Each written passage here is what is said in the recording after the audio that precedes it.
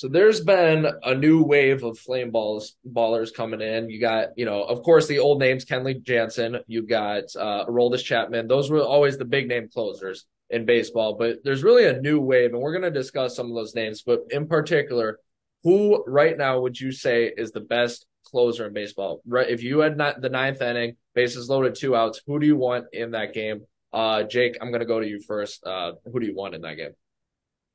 Yeah, obviously there's a bunch of names that you can say. You can say Felix Bautista, he's been having a great season for the Baltimore Orioles so far. Josh Hager got off to a little bit of a rocky start when he got traded to the Padres last year, but doing fine this year in 27 games with a 1.37 ERA. You obviously got the All-Star David Bednar from the Pirates last year. You got, who's always been a reliable closer who he's struggled this year at points, but I still think you can rely on him as a closer. Is Quick Kimball from the Phillies. Um, Really? Mm. but as the best closer, I think he. You just gotta give it to Felix Bautista. To throw one or two with that much command, I think is difficult in this day and age. But then you look at Lawrence Chapman. He's he throws fast. He throws. I think he touched 105 the other night, right? Maybe I, 104. I believe it. I believe it. First of all, Craig Kimbrell, like maybe I'm biased because I'm a Sox fan, but he was awful for us in 2021. So, and I would put anyone who's above 35. It's hard to say they're the best. But your answer. Otherwise, I think your answer was solid. My answer is kind of long, so I'll go to you next, Jordan. Who's the best closer in the game right now? I'm going to go with Emmanuel Clase from the Guardians.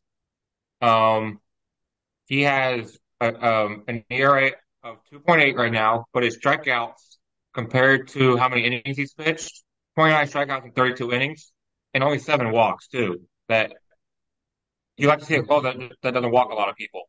Um, and also his strikeouts per nine right now is above eight, so you like to see that too. You want a closer who doesn't allow a lot of contact. So Yeah. Both very solid answers. So I'm gonna just list five closers right off the bat, and I will pick my one. I will, so I'm not gonna ignore the question. Okay. But I'm gonna list five in no particular order. Then I'll pick my one. So just five that come to mind right now, and I'm sure I'm forgetting some too. That you guys have brought up that may warrant mention, but I will pick my best one. So first, I'll just say Liam Hendricks. I'll throw him in here. Like I said, I'm the White Sox fan. Is he doing that great to start the season? No. Did he just come back from beating cancer? Yes. So you got to take that into mind. But he attacks the zone just like you want to Would close it I have to. wanted to see him close out a game in Chicago this weekend? Yes. shout out Liam Yeah. Hendricks. But instead, we pitched our worst pitchers. But anyway, well, Graveman was one of our Yeah. best. But anyways, another topic. Yeah. Jake's Marlins came in and tore my heart out. But anyways, uh, to the point about Liam Hendricks, he attacks the zone. Sure, he will give up a homer once in a while, but nine times out of 10, he's getting that strikeout. He's aggressive, He's a and I shutdown love it. closer, yeah. Um, Another name to throw in there. You got Josh Hader, right? Again, stats last year weren't great. You got to realize that, but he is elite. His stuff is still elite. He's a flamethrower. He's the definition of a flamethrower. And this year, I think he's a little more back on track. He's got like a 1.3 ERA with the Padres in about 17 appearances. So you got that. Top three, we're getting a little more up there. You got Edwin Diaz. A lot of Mets fans like to mention him.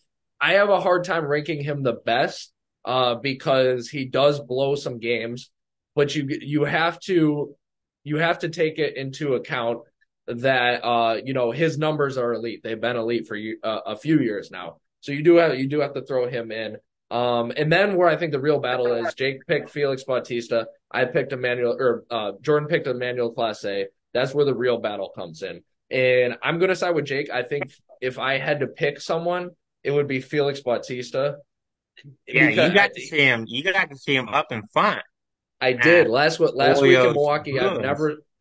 never seen the guy before. Last week in Milwaukee, 102 on the gun. That's not an exaggeration. Well, he got 102 and then 101 multiple times. So Yeah. sure, is speed everything? No. Does Emmanuel Clase have that 100-mile-an-hour cutter? Of course he does.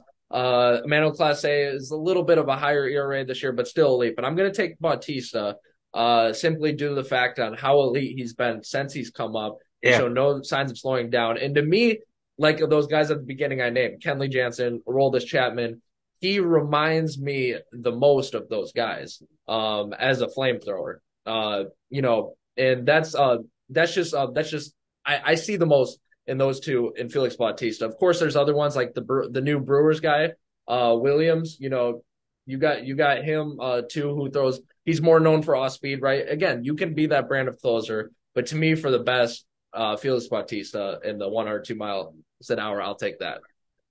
Yeah, I think there's a couple of names we haven't mentioned. Which we can't go through every name. I agree, but No, but there I are think some there's a names worth couple. mentioning. So yeah, throw them out there. Yeah. Yeah. So Alexis Diaz from Cincinnati, 1.65 ERA in 28 games. I think that he's definitely one to mention. David Robinson, 1.84 ERA in 26 games with the Mets. Another guy I have biases against because of his time at the Sox, but he has been good. Yeah. Yeah, definitely.